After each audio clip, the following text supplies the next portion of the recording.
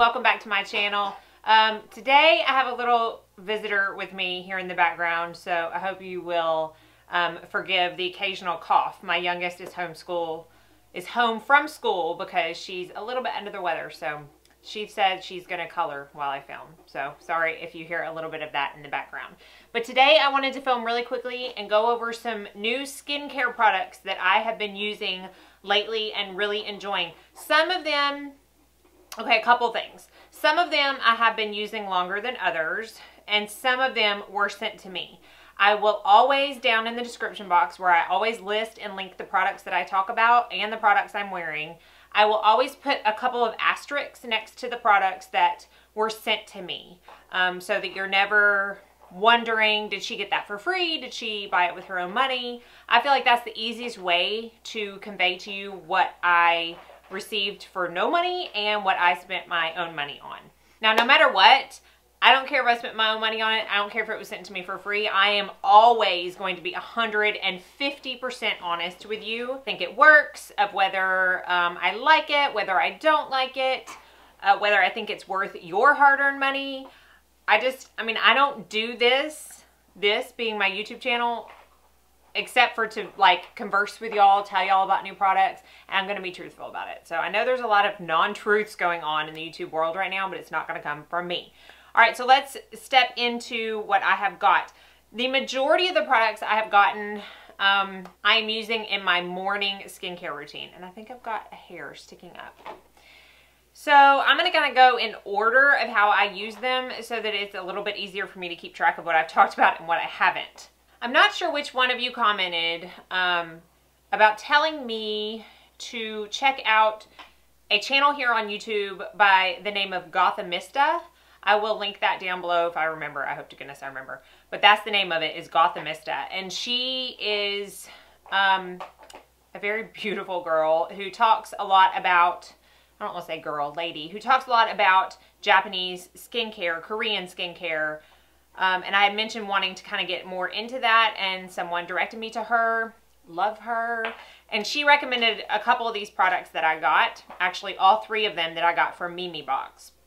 The first one is the Ulu Dr. O. Kim's Orchid Toner. So it looks like this. If you can see, it's got this beautiful orchid flower floating in there. It's got a very, very, very small tint of pink / purple to it, but really once you put it, I think that might be the bottle actually, because once you put it onto a cotton pad, it does not portray that color. Now, this does claim to be a anti-aging, wrinkle-fighting toner. I don't know how much. I believe a toner can actually reduce wrinkles or fight aging, but I do feel like this is super natural feeling. It's got a very nice floral scent, and I don't usually like floral scents, so this is very nice. It doesn't linger. It feels moisturizing going on your face. As far as I know, this does not have alcohol in it. However, the website does not tell me for sure, and I can't read this. It's all in Korean. So it does not feel like it has alcohol in it because it is a very refreshing, moisturizing feel, and normally alcohol toners leave my skin feeling tight. So I am enjoying that. Now, the next thing I do is kind of like an essence. I'm trying to put more of those into my routine per se, and this is by a company called Q-Labo, and it's a natural science skincare. They're based, it's Swiss skincare, and I guess their claim is they tend to get a lot of things from the Swiss Alps, a lot of their ingredients. It is an all-natural, fragrance-free, alcohol-free. It's been tested on a lot of people for sensitive skin line per se, and this is their complete moisture treatment.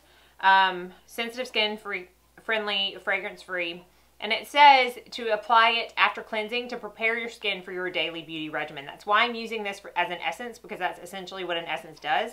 However, this is it's got a very, I hope you can see that, gel-like consistency. Super moisturizing. I really like to put this on my face. I just feel like it gives a little bit of extra plumpness to my face, which is exactly what I want in the mornings. before I put my makeup on. So I have really been enjoying this. I've been using this for probably 3 weeks now. So I've got a good feel on it and I do like it. This next step in my morning routine that I would get to that's new is a vitamin C serum. Now this one, it was sent to me and I cannot say that I would spend the money on it when I'm done. And I'll say that because it comes in this size. This is a 1/2 ounce. This is the Power Dose C from Dr. Brandt. Age Fighter Vitamin C Serum for Skin, 20% vitamin C, which is a very high dosage, I will say. This is tiny. It came with some, I don't know if that's how all of them come, but it was kind of some out of it at the top. It says to use 4 drops on your face. You can either mix it in with moisturizer or put it directly on your face. I put it directly on my face. And it's fine. I have not had any adverse reactions to it. It is a vitamin C, which I think is absolutely crucial in anybody's skincare regimen. But I just feel like I'm going to use it in like 3 weeks maybe. And it's $68 if I'm correct. I'm putting everything down in right here on the screen somewhere for you to see. But that's just insane amount for the price. And if I remember my reviews correctly, I think the ones that I looked at on Sephora were the same thing. This is a great product. I love what it does for my skin, but it's way overpriced. So I don't know if I can see myself spending $68 on that, but I do like it. All right, the next step is a moisturizer, and this is a new moisturizer I'm using in the morning. I like a more lightweight moisturizer under my makeup. I do the heavy night creams and stuff at night. So this is from the same brand, Culabo, and it is their Collagenous Advanced Youth Rejuvenator Time Travel for Skin in 15 days. Now it claims that it helps boost collagen and is very anti-aging, very moisturizing. It's got niacinamides, it's got hyaluronic acid, it's got all the good stuff that you need for moisture, and it's very lightweight. I don't want to waste it because I really am enjoying it, but if you see right there, like when I first got it, I almost thought that it was a serum of a sort. And then when I looked more and researched more on the website, I realized that it was supposed to be, from what I gather, a lightweight moisturizer. So that's how I started using it, and it almost has a cooling effect to it. I'm really impressed with this stuff from Culabo. Like, I had never heard of it. They did reach out to me and send this to me. I'd never heard of it, but I'm impressed so far. If for nothing else, for its moisturizing properties, because it is very moisturizing. Okay, the next thing in the morning is eye cream. I got this from Mimi Box as well. This is the Benton Fermentation Eye Cream. And it says it's a wrinkle improvement functional premium cosmetic, which contains lots of fermented stuff and ceramide ingredients. It helps to prevent your skin damage and relieve skin irritations and stress. So I got this off the recommendation of Gothamister as well. And she was talking about how it's really important to have some kind of fermented skincare product in your skincare regime, because it kind of works, and I mean, it doesn't sound appetizing by any means, but it kind of works like a probiotic, in where the fermentation of a probiotic helps like kill the bad bacteria, but kind of increase the good bacteria in your system. And I think that's kind of like what the fermented ingredients in this is supposed to do, which is why it says that it does help prevent your skin from damage and relieve skin irritation and stress. It's a cream. It's not the most moisturizing eye cream that I have ever used. However, I do find it works well under my concealer, which you know I've been struggling trying to find. It blends out nice. I don't know if you can see.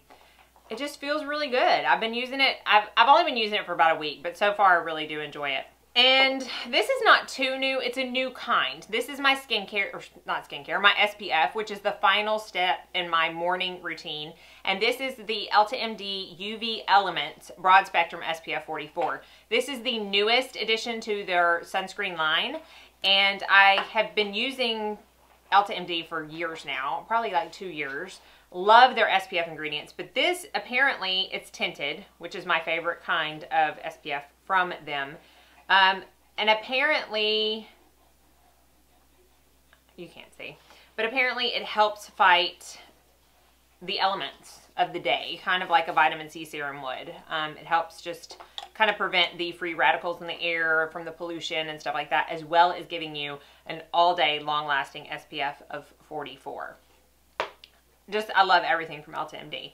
All right, so that wraps up my morning skincare. Now let's quickly get on to my nighttime skincare that I bought that's new. I feel like I've been talking forever. I did get one more thing from Mimi Box. This is the Galactomyces Special Treatment Essence. Comes in a bottle like this. I am putting, like I said, all the prices down here, but you'll see that a lot of this stuff is very reasonable in price. And I feel like Mimi Box is always running some kind of special. I got these, everything I bought 20% off.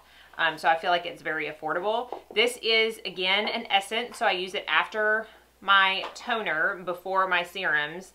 This one is very watery, unlike the one from Q Labo. And I don't rub it in so much as I press it in, kind of like an oil. And I like it. Again, the Mimi Box stuff I've only been using for about a week, but so far I like it, and I will keep you up to date. It claims that in the promise of 30 days, on the 10th day, you will see improved skin texture. On the 20th day, all your troubled skin will be removed. And on the 30th day, you will see brilliant brightening effects. So, I don't know. It was very reasonably priced. And, oh look, they put the expiration date on the bottom. I like that. I really am enjoying that. Okay, 2 more new things. The next one is an oil. And I will say, I kind of been doing my oils a little bit differently now, and I am loving it. I am a part of a skincare group of estheticians. I know I'm not an esthetician, although lately I've been really itching to go back to school to be one, not be one, but to have my license. I don't know why. I think I'm just addicted to school, y'all, really. I think it's a thing. I'm 36 and I've been to like makeup school, master's degree, undergrad degree. Now I want to go to it's a thing. Back to the oil. I'm on this group on Facebook, and an esthetician leads it up, and she is super knowledgeable in skincare, and she always recommends putting your oil underneath your moisturizer. Now, I've always been told to press it on top of your moisturizer because it can penetrate your moisturizer, whereas your moisturizer cannot penetrate your oil. She says to put the oil on first, that there are some particles that cannot penetrate a moisturizer, and the moisturizer will help lock in the oil. So that's what I've been doing, and I've been doing with this new oil that I was sent. This is the Julie Hewitt Organic Camellia Oil. So it just comes in a basic dropper dark bottle, which I appreciate. It's 1 ounce, and I think, again, I'll look it up, but I think it's like $24, which is really quite affordable for an oil. So camellia oil, I had to look it up because I know there's a lot of benefits to it. It has oleic acid, vitamins A, B, D, and E, as well as omega-3, 6, and 9. The molecular weight of the oil is an almost identical match for skin, allowing it to absorb quickly and thoroughly. It has a lot of moisturizing benefits. It has a lot of antioxidant benefits.